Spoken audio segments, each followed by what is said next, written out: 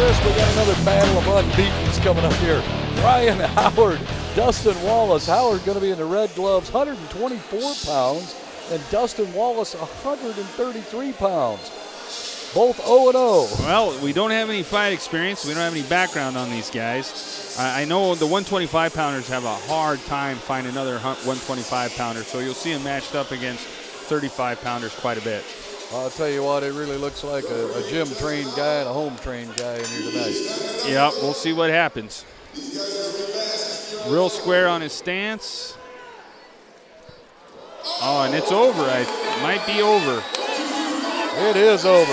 I think he hit him with the old phantom Ryan shot. Howard just does it quick.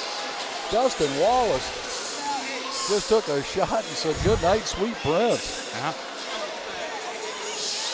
He might have broke his nose. Yeah, he's feeling it. Well, he's not bleeding. He's all right. Watered him up pretty good.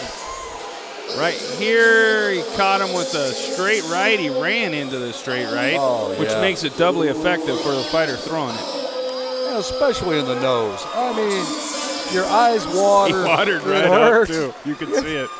Boom, right there.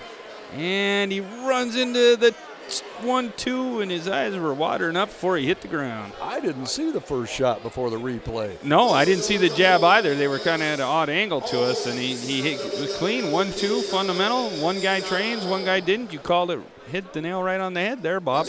And here comes Dustin running in. About right now, he decides, I'm going to go inside and eat this 1-2 for dinner. Oh, and he opened his hands wide open. Bang. He says, hit me. Yeah, that's not a high-quality defense when you throw your arms out and rush in. You know, you usually have a hard time when you're trying to break the guy's hands with your head. Yeah. Yep, that's definitely not a high percentage win rate on that.